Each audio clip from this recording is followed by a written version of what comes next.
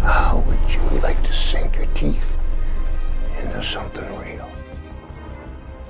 When you start talking about the grain of society, now why does it always have to come back to God? What? Where am I? You can't report anybody missing for a full 24 hours. I can't get the door open. All right, we both woke up in here too, okay? All right, we don't know what's going on or why we're here. Who would do something like this? They call him the Reconciler. Take some time to talk about how you got to this point. Once you've worked things out, I will let you out of the car. Oh no. I got you, come on. What is going on? I don't know. That's it. I'm getting out of here. No, don't.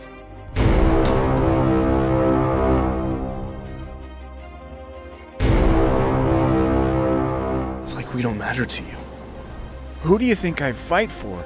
There was so much to lose, so little we could control about it. But what I keep coming to over and over again is that I'm just not good enough. The beautiful thing about God is that He is always there, bringing us in, like a real father would be. I guess I view God working like a river. When the river gets blocked, it always finds a way to flow. Jesus told me you were coming, and He loves you very much, and He wants you back.